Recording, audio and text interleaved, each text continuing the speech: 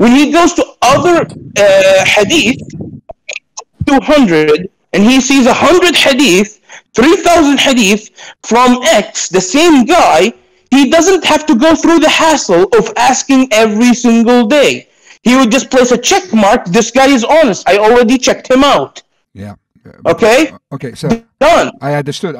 That's why you could authenticate thousands of hadith, sir, even a day. Okay, okay. First of all, let me just say it has... I thought it has nothing to do with the character of you people. I'm just making arguments. You are obviously intelligent and good people. Ali, I know Zir is very intelligent and good person. What I'm trying to say, the problem here, sir, is that the level of claim Islam makes is political, and it demands a certain kind of conviction in the limits of let's dismantle democracy or let's execute people. And the evidence, what I'm trying to say... Okay. No, hold on. I have to interrupt here. Do you remember what I said before? No, 1 second. Do you remember what I said before, okay? When I discussed narrators in details and specification, I asked you, when you questioned, but how can you be sure of it? How do you know Bukhari was right? Now you're widening the circle and saying your claims in Islam is X, Y, and Z. Sir, with the No. One second. You had a excuse me, sir. You have a flawed scientific method, and you demand people to be executed. What is the flaw? Based on this, the flaw. Yes. The things you are discussing. Showing the flaw. Let me tell you the flaw, sir. As much as you like to romanticize this method cannot possibly be accurate, because we know let me explain why, sir. Because we know in our days how difficult it is to authenticate a paper. There are scientists with modern technology that have all this. They can identify the ink, they identify the paper, they identify all this kind of methods. Let me finish, sir. And even with the modern technology, with internet, they have algorithms with programs, and they make 2 years. They make 2 years, sir, to authenticate a single text, and even then they are not sure. What you are like us to believe is some kind of he said that he is reliable, therefore he is reliable, and then there are 1,000 the other. Okay, what I'm saying is this is. Let me conclude, sir. You are not being fair, sir. You're right about it. Okay. You just lied about it. Okay, what I'm saying, sir, is that, I can get this, but this kind of method cannot substantiate, cannot back up the level of conviction Islam demands in politics. Okay, you cannot say, because of this method, al-Bukhari started doing when he was 16 years old. He went, I don't know, with a camel and asked people, and then they said, he is reliable, and then he saw this paper says that 3 people narrated that, therefore 3 people narrated that, and so with this kind of method, which is flawed, not because al-Bukhari was not honest, it was flawed because those days we didn't have the technology to do this kind of research. Okay. But wait just a moment. You made it. No, wait. You are using flawed technology. The technology you're appealing to, of today, can never verify it, whereas this method can. No. What you're asking for is what can't, No. Your requirement, debunks the argument, Why? It's your requirements, doesn't fulfill the claim you want. If you authenticate, if you look at the paper and you have all the research you want from now until the end of the earth, that research will tell you exactly how tall and wide the paper is and how old it is. It does not give a shit about that fingerprint from 3,000, 5,000 years ago. It won't tell you if it's actually from Ibn Abbas or Abu Huraira or whoever wrote it. It doesn't tell you any of that. It's literally taking a ruler to measure someone's weight. Okay, you see the issue here? Yes, but you say that you're appealing to a ruler. Yes, but okay, sir, you are relying to hearsay. In other words, hearsay. No, it doesn't, because it is it's not hearsay. That's actually fallacious. Because what we're doing, okay, is authenticating people. We're studying the biography of people. Okay, it's not hearsay. Some of it is in writing. Okay, some of it is not. But when you go and you ask a professor, when you go ask a professor, okay, you're citing that professor. It's not hearsay. Hearsay is without reference. When I cite a professor and I have evidence give me for that, an enemy of Islam, sir. Give me an enemy of Islam that you take as a source. Give me an enemy of Islam that you take as an authentic source. There are. Listen to my words. 1 second. There are, but if the claim yes. is that the people, okay, who were enemies of Islam became Muslims, then that is a illogical claim to ask. Remember what happened? Sir, 1 second. No. Let me ask you a direct question, sir. Let me ask you a direct question. Okay. I want a source, okay, because one of the requirements in the authentication of the Hadith is someone being a good Muslim. Isn't that right? Yes or no? One of the requirements, let me repeat what I'm saying. One of the requirements. Yes. No, not a good Muslim, okay? A Muslim. It's by that, okay? We mean someone who is honest and someone who is good. No, honest, being a good Muslim, part of the requirement is to be a good Muslim is to be an honest person. No. Okay? It's not to be. Sir, answer my question directly. One of the requirements of the authentication of Hadith is to be a good Muslim. Isn't that right? Yeah, okay. Game over. No, you misunderstand. Game over, sir. It's game over, sir. That is game over. I will debunk you right now. Okay. Huh? Yes. I will shut you up. You don't understand what the meaning of Hadith is. First of all, when you are talking, first of all, you need to know something. First, you lied about what I said. Sir, first of all, you need to learn something. When you are debating with me, sir. When I'm making you favors. Socrates, you keep lying to what I say. Okay, continue. The Hadith now I will finish the sayings of the Prophet. I'm taking it easy with you, sir. The Hadith are sayings of the Prophet, right? Okay? Sir, there are Hadith that are not from the Prophet. There are Hadith from other enemies of the Prophet. What? The definition of Hadith is something you don't fucking understand. Give me the enemy of the Prophet that's an authentic Hadith. Now you need to do that. Socrates. Calm down. Wait. Yo, guys. Whoa, calm down. Sorry. We got excited. Yes, for no reason. Okay, sorry. Listen, sorry about that. You did. Sorry. I apologize. We got excited for no reason. Can I say something? The only reason. Okay, look. The only reason you guys. No. Wait. Bro, stop. I know you're gonna give a biased opinion, even based, but let's be fair here. Let's put a time debate. Bro, literally all I'm saying is listen, let's have a normal discussion. Right? That's literally what I was about to say. What are you talking about? Yes, we got over passionate. I apologize for that. I know. Just okay, look, guys, just keep it down a notch, right? Yes, of course. Let's just be respectful, right? You know what I'm saying? We are both passionate. How about we do a timed debate? Yeah. Okay, you know what? Actually, that would be great. Anyone here want to volunteer for a time? Yeah. Someone that can time the discussion? Who wants to do that? But short times, please, because I cannot remember many points. Can we do it 1 minute, please? Because I cannot remember many points. Yeah, exactly. Oh, okay. Okay, Ali, do you agree to that? Are you good, bro? Sure. Okay. First of all, before we do that, I would like to apologize. Ali, I know Ali is passionate because he relates to me. I'm the same thing. I'm passionate. That's not a hate or something like that. We are both passionate because it's in our character to be passionate about arguments. It's not any negativity in the person of Ali. Obviously, Ali is a good person. And I like to believe I'm a good person. So it's not about, we are just getting passionate. And anyway, yeah. Yeah, okay, so you both agree to 1 minute? Yes, please, yes. So do you want Okay, who wants to be a timer here? I will be a timer. Okay.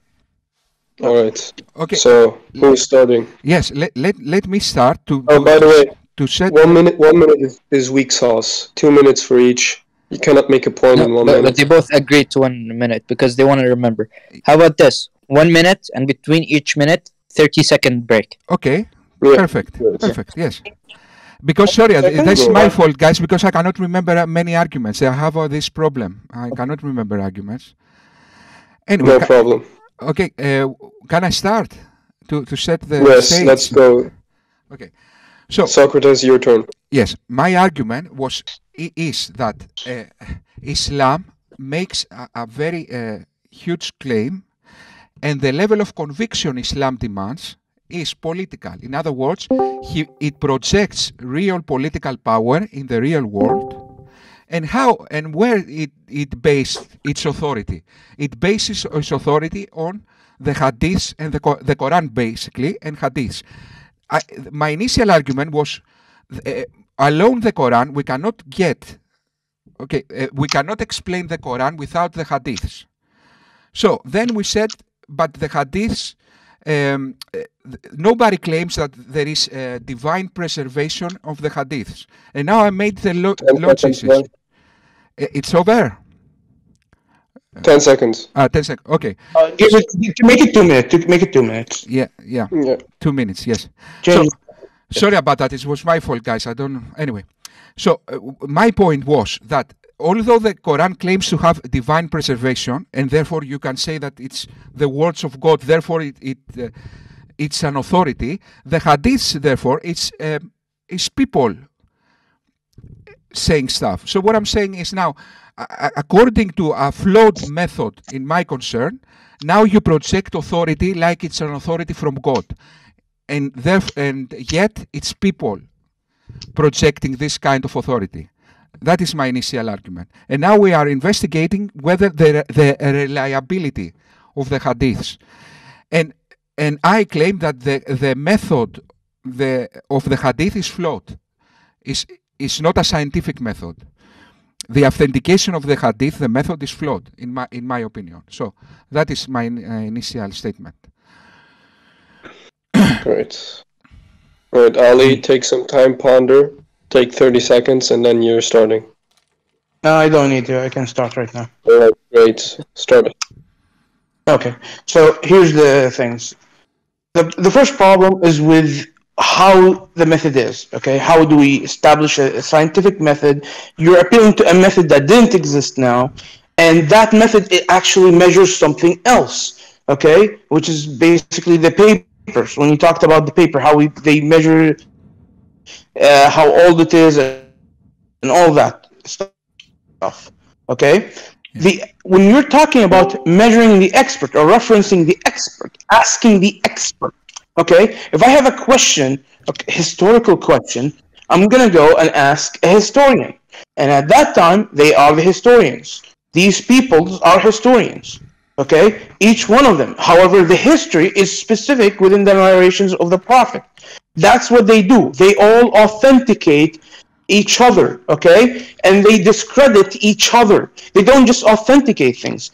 Between the 600,000 hadith that you cited, how many passed down? We have millions and millions of hadith, and you have less than 100,000 that has been authenticated. Now, with the method here, okay, that we talked about before, it's not hearsay.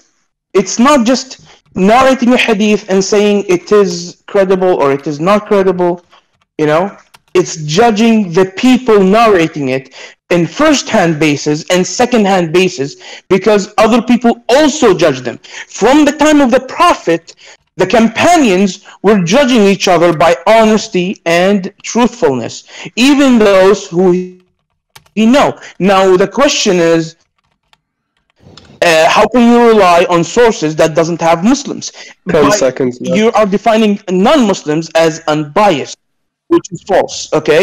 And it is actually more reliable, not the opposite. Yeah. Okay, you're done. Okay. So what I like to say is that as I see it, the science of hadith, it's mainly the fallacy of appealing to authorities. In other words, they don't investigate whether the statements are true or the facts are true. They are investigating the people who are saying that, whether they are reliable. But as we know, there is a certain bias in this method. For example, this method of the authentication of Hadith, it asks for someone to be a good Muslim. Okay, that's a certain bias. So someone being a good Muslim, that doesn't mean it gives good information. That means on the opposite. That means that he's biased. He's not a reliable witness. He's an unreliable witness. Then we see in the science of Hadith, they make psychological analysis to historical figures. They can predict whether they are truthful. How they do that? How they do psychological analysis to historical figures. Then they compare everything with the Quran. So one other aspect in the science, in quote marks, of the Hadith is compare everything with the Quran and if it fits with the Quran. So what we see is a bias method. It's not a scientific method, although there is some kind of method. Okay, it's a flawed method. Nevertheless, whatever it is, it cannot substantiate the level of conviction Islam demands, the political kind of conviction. Therefore, what I suggest is that you can believe these stories, okay, but on faith, not go into politics. This is my argument. Okay. Ali? Yes. Okay. So you made different problems. Okay. So the first one, whenever you measure, okay, something, you don't remeasure the ruler and then remeasure that measurement of the ruler and measure whether the metric itself is correct.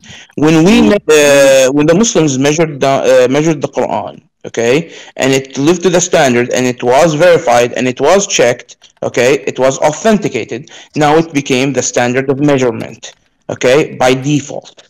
You don't have to establish that again and again. If you're asking about a reliable source, technically and unbiased, every narrator of the Hadith was at one point non-Muslim, okay?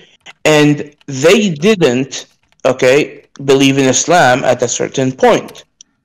They required, okay, proof and many things, okay?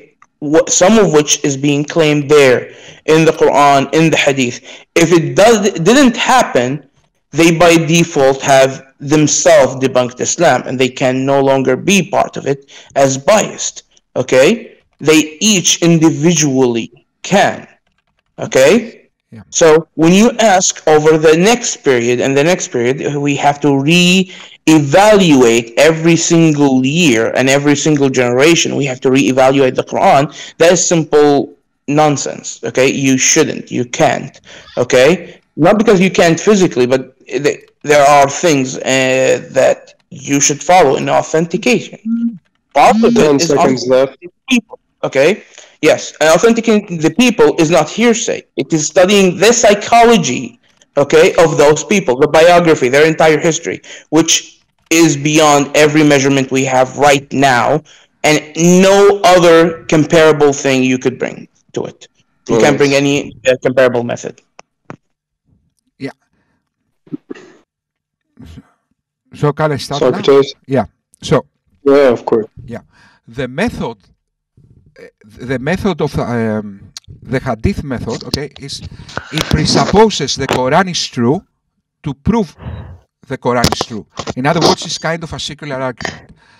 So, but the Quran alone is not clear and it's not a detailed exposition of all things as it claims in the Quran. So that's an internal contradiction in the Quran. The Quran says all over that it's clear and it's a detailed exposition of all things. Yet, Muslims agree that we need external factors to authenticate, to understand the Quran. In that sense, if the Hadiths are not, there is no divine preservation in the hadiths, and you necessarily need the hadiths to understand the Quran, that means the Quran is not divinely preserved. So now I will go to Al-Bukhari. Al-Bukhari was a person 200 years after Muhammad, after the facts, in Persia, in a different place, who collected 102 hadiths, 600,000 hadiths. That means that Bukhari authenticated about 102 hadiths a day, without modern technology, without having internet, without having all these modern methods, scientific methods to see the dates of the ink or of the manuscript and so on. So I cannot get how Bukhari, in the age of 16, he started authenticating hadiths or collecting hadiths at the age of 16. How Bukhari can authenticate 102 hadiths without modern technology, without cars, without planes, without internet, all this kind of stuff. So that doesn't seem to me like a sufficient scientific method. Okay, so for different topics, okay, I'm trying to understand what's going on. I can remind you, sir. Yeah, go on. The first one was something about the method. Yes, okay. the first one was the method the Quran is using is kind of a circular thing, because the Quran it assumes the Quran is true to prove the Quran is true. The hadiths assume the Quran is true to prove the Quran is true. So that was my first point. It's kind of a secular. Okay. So the first point is wrong. Okay, you don't show with the hadith that the Quran. Ali, is true. 1 second, Ali. We'll change this a bit, right? So so what we're going to do, both of you are going to ask each other one question. Yeah, exactly. Or like it's better. I need to respond to these things first. No, what I'm saying is, you now have 2 minutes to talk about him saying that the Quran, that the Quran and the Hadith. Yeah, exactly. Yes, it's better this way. Let's go. Okay. So for the circular argument, okay, because you asked the question, I'm just gonna answer. So you don't have need the hadith to show that the Quran is true. You just need the Quran. I don't know where the circular argument is in there, because you insert that the Quran is doing something which is not part of its function, and we don't need it for that function. You inserted it yourself.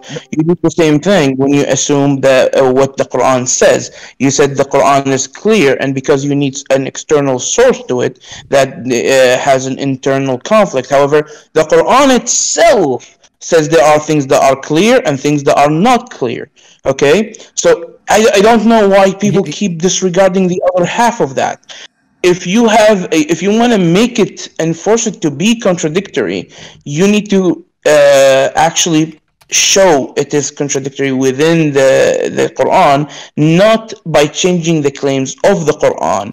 Just like the claim of the Quran being the preservation of the text, you're changing that to the preservation of the meaning, which doesn't apply here. Yeah, what I was... Ali, if you want to go on the offensive and ask him a question, you can do so. If not, then Socrates will just give his point again. Okay, so why did you misrepresent the Quran and the Hadith and the Islamic science when you asked these questions? Okay, honestly... 2 minutes for you, Socrates. Yes, of course. Honestly, what I detected was that you say that part of the method of the science of Hadith is advising the Quran. This is part of the method. So the method of the science of the Hadith is advise the Quran whether the Hadith is true. But then you use the Hadith to explain the Quran. So I see some kind of contradiction, some kind of circular argument, that you use the Quran to authenticate the Hadith, and then you use the Hadith to advise whether the Quran is Nick, to explain the Quran. That was my point. I don't know if Don't interrupt. Yes, I don't know if that what I'm saying is a perfect a syllogism, but that was my point. So, okay. Here's the thing. When you are comparing this circular argument, you're making an arrow goes from the hadith to the Quran and another arrow from the Quran to the hadith. You're not understanding what's going on here. I accept that. Okay? Yes. Yeah. So just to explain just a second, okay, that if a hadith contradicts the Quran, if it says kill innocent people, the Quran says don't kill innocent people. Okay, that hadith cannot be right. Okay, it goes against the Quran. It says kill innocent people, thus don't go with it. Okay, what's the other part? It says here, okay, that this verse says X, Y, and Z. Okay, who are these people? Okay, that are nicknamed this. Okay, we're not familiar with them. Okay, they lived at that time, and the people, the Sahaba had knowledge of them. We go to the Hadith, okay, which when the Prophet spoke, okay, and said the verse, he told the people there, what it means, and the people there understood what it means, and they wrote it down in masses. And we see, okay, so when it says fight X is referring to the killers or the aggressors or the transgressors. Okay, we get the word.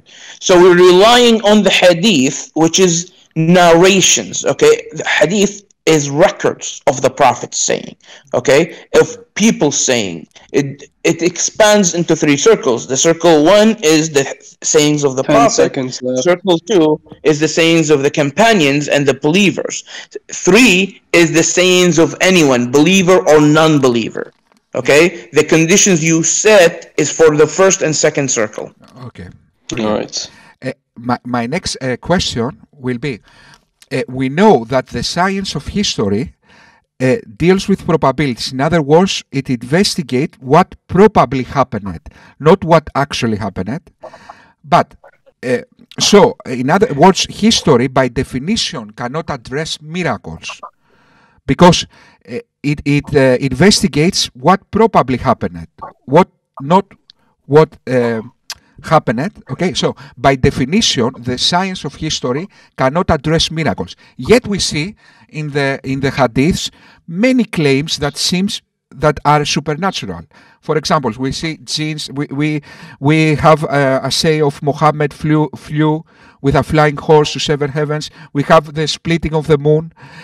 Yet the history cannot verify those claims by definition, because history only investigates what is probable, and by definition miracles are improbable. Okay, so I know that that's a difficult concept to answer in the spot. Then my other question will be No. The other question is you'll ask the other question. Yeah, okay. So this is actually very simple. There's a mistake in there. One is the current understanding. The secular, okay, naturalist view, okay, is to say it is more unlikely to have a miracle. Thus, we're gonna exclude a miracle from the possible answer. When you have people from our perspective, and it becomes the only answer, okay, that's a different story. However, let's play with unlikely, okay? The claim about what you were saying is that because it is unlikely, that means we cannot rely that it happened. Thunder is unlikely to hit the same location multiple times. That is actually false, but it is narrated like it's being told all over. But just because it's unlikely, that doesn't mean it happens. If by definition unlikely is a miracle, and we say the thunder hit the same spot twice, you're going to say it is less likely, thus it is automatically untrue, okay? And we can't authenticate it. It's beyond our ability to authenticate. Now, the claim and the requirements you ask as evidence is what debunks the claim. You're asking for a miracle to be likely in order for you to accept it, which if it becomes likely, it ceases to be a miracle, which is an internal contradiction of your requirements. Yeah. So, Ali, you still have 20 seconds left. No. I'm done. Ali, all right, Ali, if you want, you can ask a question. If you don't want to, that's okay. Okay. So you are supposing that the technology we have right now is better and more effective. You also use the example of requiring cars and planes and watches and internet, yes, in order to authenticate hadith. I would say it is the opposite. It weakens the ability to find these things question, out. Ali. Question, Ali. No. That's the question. So, what makes you think it's strengthening it? Yeah. I say it weakens the claim. It doesn't strong. It makes it stronger. So, what makes you say it makes it stronger? And why are you not using the method contemporary to that time? Why are you applying our time? Yeah. First of all, truth is it doesn't change according to the time. For example, the argument of presentism applies to morality, doesn't apply to truth, because morality, although someone might say the social norms, etc., when it comes to truth, it doesn't change. So truth is truth, today or then. Now, what I'm saying is that with modern technology, we have practical ways to go from a place to place. For example, Al-Bukhari needed to go with a camel. Now we have a car that can make the distance in half of the time. That obviously helps the investigation. Now we have computers that obviously help the investigation. Moreover, we have some kind of more advanced techniques that can measure that can date things, that can date the ink, and the most important is with the invention of the internet, we can. I can Google immediately, and I can compare sources from all over the world. All these things were absent in the time of Al-Bukhari, who had very limited means to investigate. Okay, that was my point. Now, answering what you said earlier, sir, it was. Yeah, I cannot remember. If you can, I forgot what you said earlier, but I wanted to respond to that. But I forgot. Excuse me about that. Yeah, you're fine. I kind of forgot it. It's about why you're applying the standard of that time of our time to that time as falsifying it. Why is that falsifying the knowledge and the measurements used then? Just because, for example, we have the metric system, that does not mean the system used in the US, of pounds, of feet, is automatically wrong. It is a different kind of measurement, and it could be more accurate measurement than one another, just because it is more. Yeah. So how do you see this? Yes, that is what I just answered. What I wanted to respond is you made a very good point about the miracles. You say, so you need a miracle to prove a miracle, because I would have required a miracle of evidence to prove a miracle, and that makes no sense, because in that sense, it's like I'm saying that by definition we cannot prove miracles, and that's exactly what I'm saying, sir. So what I'm saying is not that you cannot believe in miracles. What I'm saying is that you can not use miracles as a fact to then apply politics based on those miracles. As for the other question, it's as simple as I explained. For example, Al-Bukhari needs to take a camel to go to Mecca and make 1 month to go to Mecca, when in our days we can take the plane and go in 40 minutes. This kind of technology obviously help the investigative method. That is what I'm saying. Okay. So we're going to do. I think it would be good to do a quick sum up of both of the opinions, right? Yeah. So. Okay. Socrates, in short words, explain again what you believe is right now. Okay. What I believe is the following. What I'm saying is that we don't, the authority Islam demands from this world is based on the Quran and the Hadiths. The Quran, we cannot explain the Quran without the Hadiths. So we also necessarily need the Hadiths to explain the Quran. The Hadiths, the method of authentication of the Hadiths, although let's say it's a fair investigation, I cannot say it's a scientific sufficient investigation. There are many flaws, and what I'm trying to say is that the Islam based on those sources demands a very high level of authority, of conviction. In other words, it says, for example, let's dismantle democracy based on those evidence. The evidence, but this kind of evidence cannot substantiate this kind of high claim.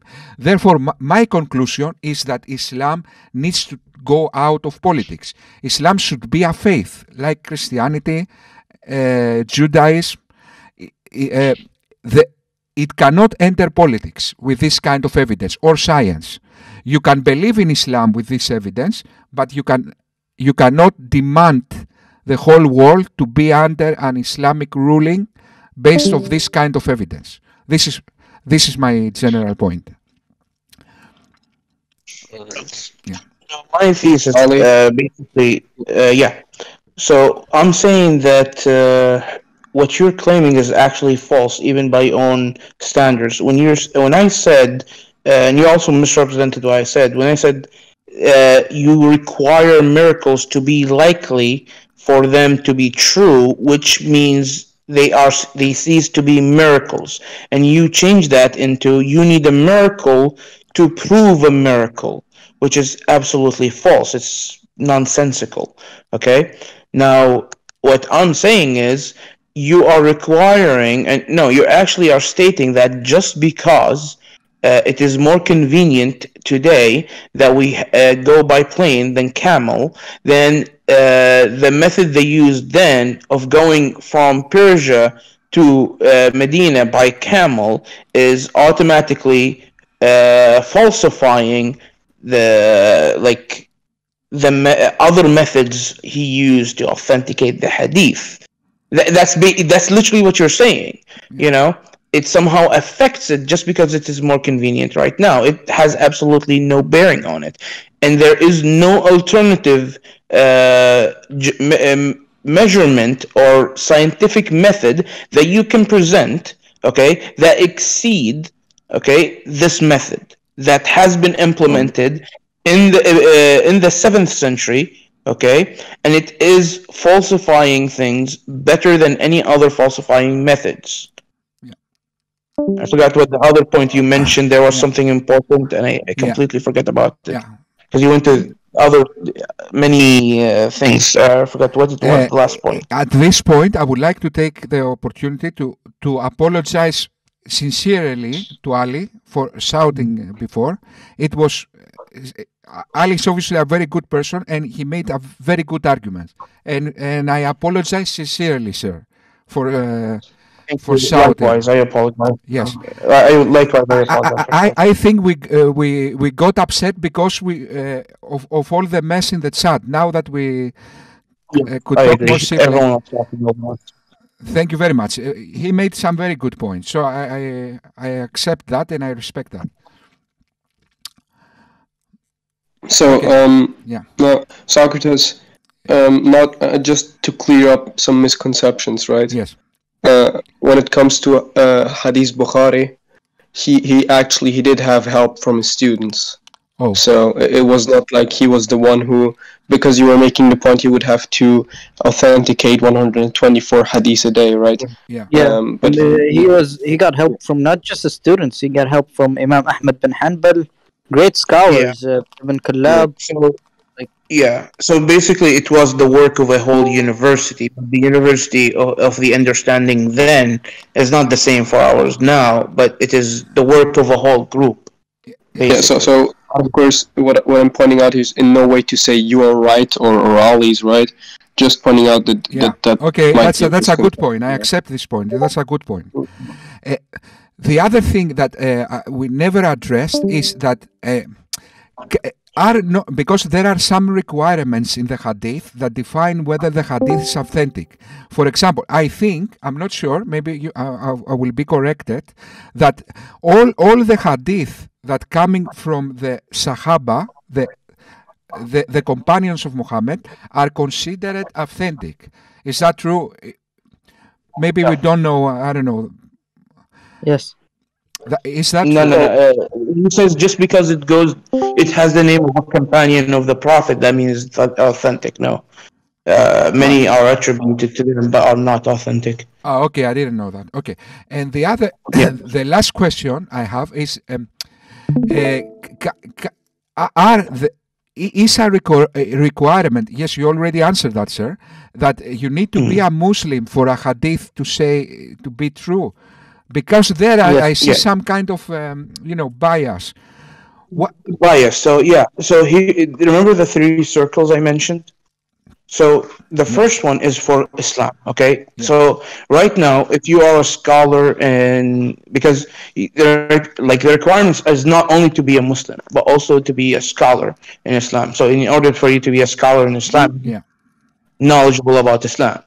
So there are people that are honest, that are truthful, that we don't take from them, that are Muslims, okay? So when you're talking and narrating between the Muslims, how do you pray? Okay? How do we pray? Do we go and ask a Jewish person, how do we pray? No. We ask a Muslim who is a scholar, who learned from a scholar. If there's someone who is a layman in the line, we question what they say unless there are other scholars cooperating what he says. Yeah, I understand. Yeah. Okay. So we're dealing with Islam. So of course you have to ask a Muslim. I listened and I acknowledge your answer. What I would like to point out here is a discrepancy in the method. In other words, in the historical method, the more the people, the more neutral they are, their testimony is more valuable. In other words, I understand this concept. The more neutral is somebody, for example, Josephus was not a Christian and said something about Jesus, so his testimony is more valued. But we see in Islam, the more Muslim you are, the more your testimony is valued. Not necessarily always, but what I'm noticing is an error in the method. So the science of Hadith consider bias in a sense. Testimonies. Okay. Your voice was set 15 seconds ago. Could you repeat what you said before? Yes, of course. I just got a call 15 seconds ago. Yes, about of course. What I'm trying to say, sir, is that now I'm criticizing the method. You gave some examples where this method doesn't apply necessarily, but what I'm criticizing is the method. In historicity, the more neutral is a source, it's more valued. In contrast, in Islam, the more Muslim is a source, is more valued. So I see a discrepancy in the method here. Yeah, so I just want to say that be careful not to only take the being a Muslim as the only conditions. There are actually 5 major conditions for hadith to be authentic. Yeah. It's not only being a Muslim. It's actually very sophisticated and complex, and that's why you have hadith science. Yeah, obviously. It's not only being righteous. Yeah. It even goes into matters like having a good memory, having good grammar, being able to write. So also like the reason we trust Muslims more than non-Muslims, because we know that a Muslim have made a pledge not to lie and has put his whole fate on that pledge that he will never lie. So that's why we trust the Muslims more than we trust non-Muslims. Yeah. Yes. Okay, I accept and this. I acknowledge this. Yeah. That doesn't mean every Muslim is honest, of course. That's why we say we choose specific people we take the knowledge from. That has to be to the level of scholars, and famous, personalities that we have their history. if you check a name, probably at a random in Bukhari or any other of the Sahih books, you can probably see when that any person, any of the guys in the chain, when is he born, when did he die, and you could see his whole story. Okay, where is he? We use that as a source for authentication, as a method. Oh, this guy wasn't in Medina when this happened. He wasn't in Mecca. He was in Egypt at the time.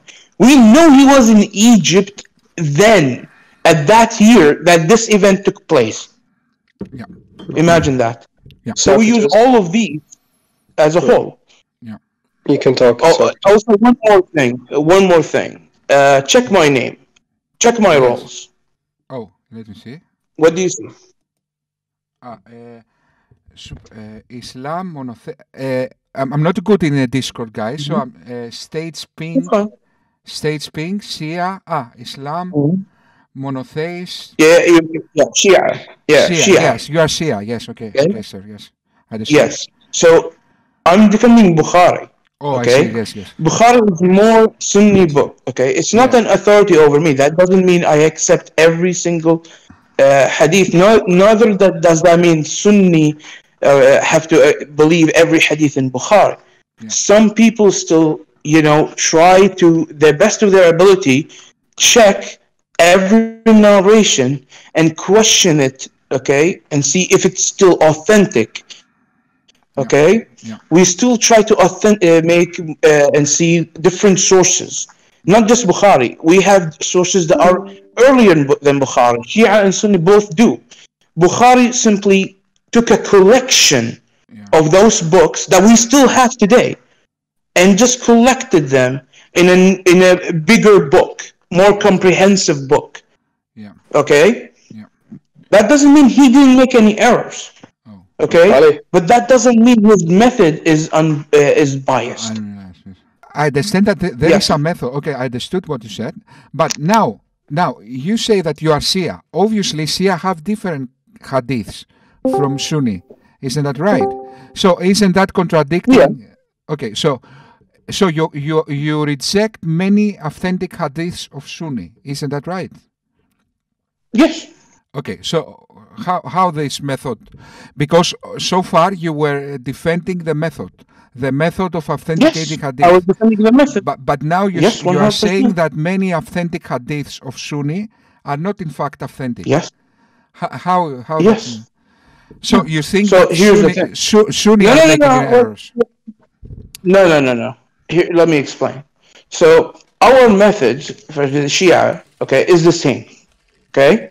Yeah. However, our basically distinctions and our criterias on who we take hadith from, is even more strict. Okay, in some regards, we say this person here had, some of the narrator, we question their judgment. Okay, even more than the other people who have accepted it. Politics played a role. There's someone who did politics play a role? Okay.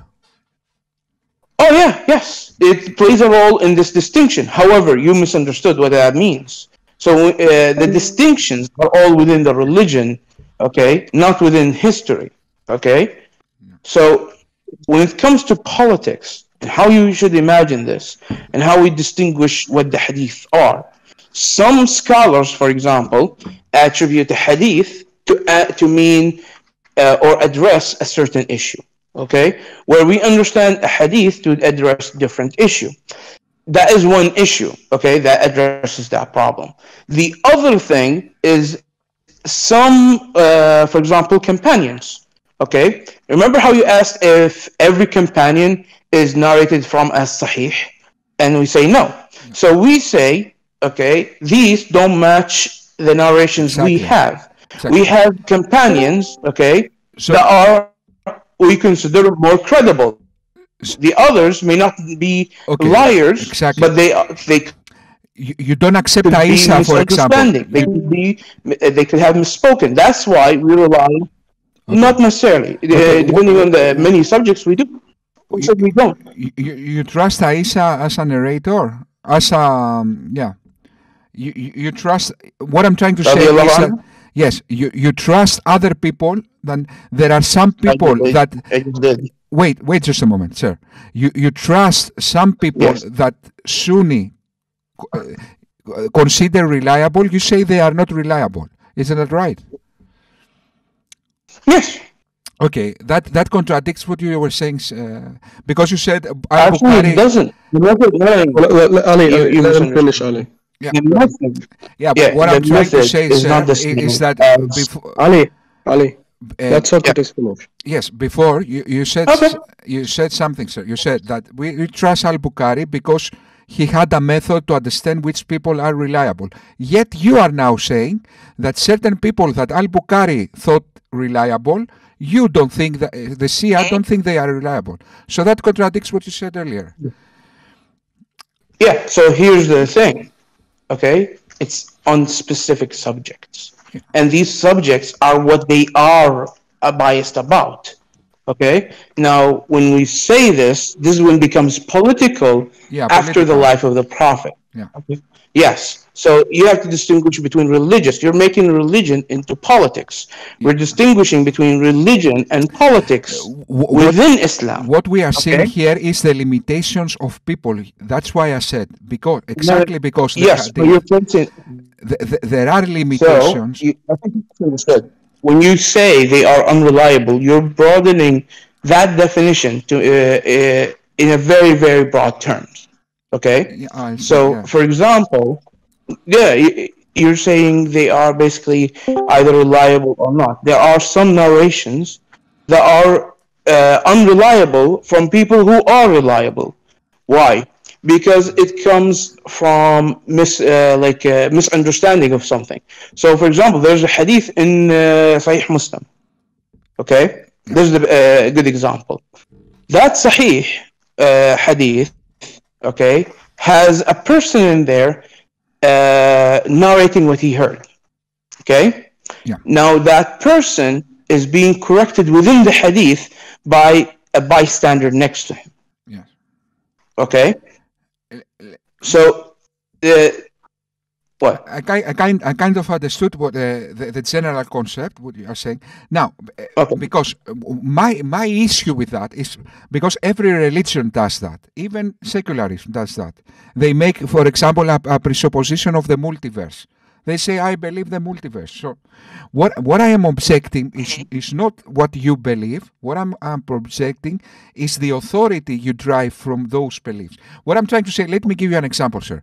In Shia, for example, in a very moral question, very significant moral question, for example, the question of muta, the prostitution.